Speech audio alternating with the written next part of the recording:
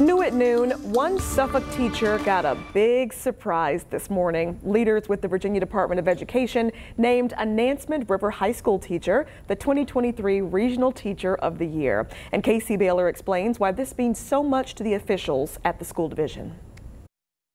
The Region 2 Teacher of the Year is right here in this room. That teacher is Jason Bartholomew. Oh, it's a bit overwhelming. For the last 10 years, he's taught economics and personal finance at Nansemond River High School in Suffolk, though teaching is not his first career. I enlisted in the Navy right out of high school. I did a 21-year career. But he says teaching found him after retiring from the Navy. That's when he learned the Virginia Department of Education required students to take personal finance to graduate. And I knew, well, heck, if everybody's got to take that class, they're going to need teachers. And so there was my opening. Ever since, he's left a lasting impact inside and outside of school walls, even becoming the citywide Teacher of the Year. But it's the close connections with his students that he values the most. For me, are just now starting, right, as my students age and start to appreciate personal finance and what they actually were taught.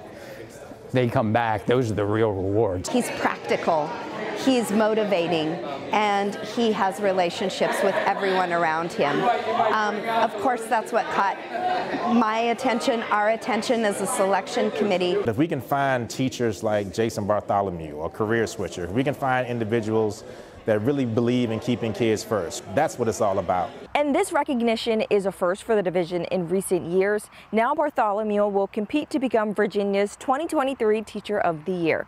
In Suffolk, I'm Casey Baylor for 13 News Now.